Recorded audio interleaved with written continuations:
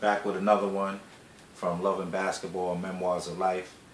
You know, we're going through a real tumultuous time right now. But the one thing that we can do is we can change ourselves.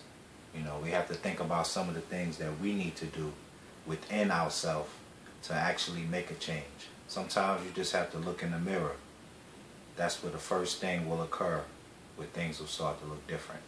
But this is another reading from the book, Loving Basketball, Memoirs of Life, Stuck. Moving down the path of success, I strive until my last breath, even though we're surrounded by cities of death with no food left. I changed my life, but time stood still. Looking back on those moments, it was all too real.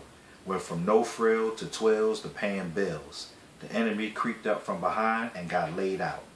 I fed them so much knowledge that their foreheads were filled with gout. Dealt an average hand but didn't complain.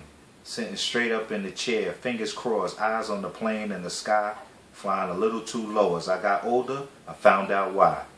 The pain of an oppressed people can make you cry, and lack of proper rest will get you a sty on the eye. But it's all worth it because I'm destined for a piece of that pie. Don't eat too much. Diabetes runs rampant in my community and has taken too many lives. But here we are, chewing cold fries on a wet stoop. Holding my head down as police shoot warning shots over there, and I'm stuck with a blank stare.